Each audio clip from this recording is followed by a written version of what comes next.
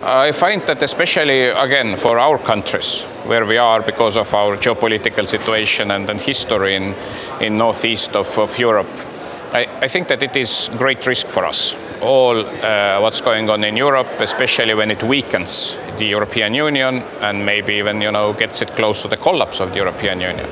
Because then is a very clear question, what's next? Some people very easily say that, well, it might be that the European Union will collapse and more countries will leave the EU, but then the question will be what's next?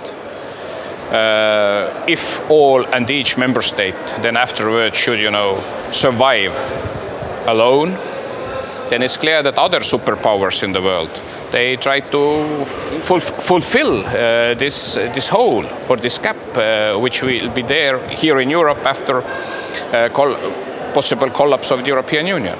So it means that, of course, we have to do now everything to keep EU together and also strengthen it.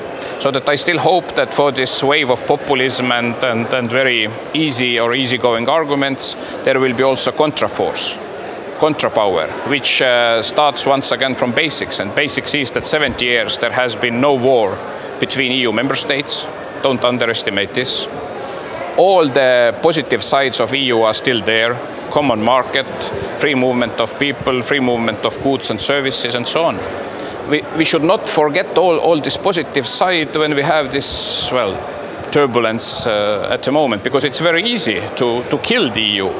But I guess nobody actually has good answer what's the next, how we survive afterwards in this very complicated world.